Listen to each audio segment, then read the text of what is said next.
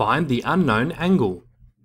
Angle A, angle B, and angle C are on a straight line. We need to find angle A.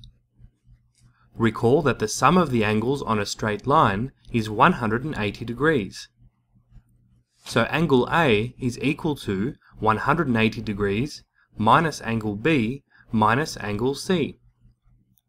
Angle B is a right angle. Right angles are 90 degrees.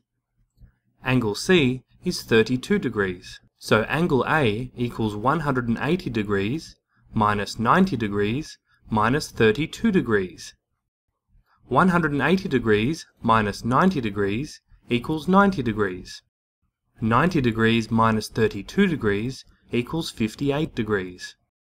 So angle A is equal to 58 degrees. Find the unknown angles. Angle X, angle Y, and angle Z are on a straight line. Angle X is equal to angle Z. Angle Y equals 100 degrees. We need to find angle X and angle Z. The sum of angles X and Z is equal to 180 degrees minus angle Y. We know angle Y equals 100 degrees.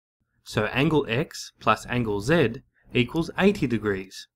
Angle X and angle Z are the same, so they are each equal to half of 80 degrees, which is 40 degrees. Angle X and angle Z are both equal to 40 degrees.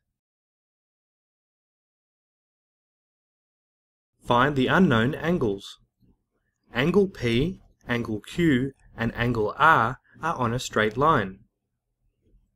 Angle P, Q, and R are all equal, so their sum must be 180 degrees. To find their value, we divide 180 degrees by 3. 180 degrees divided 3 equals 60 degrees. So angle P, Q, and R are all 60 degrees.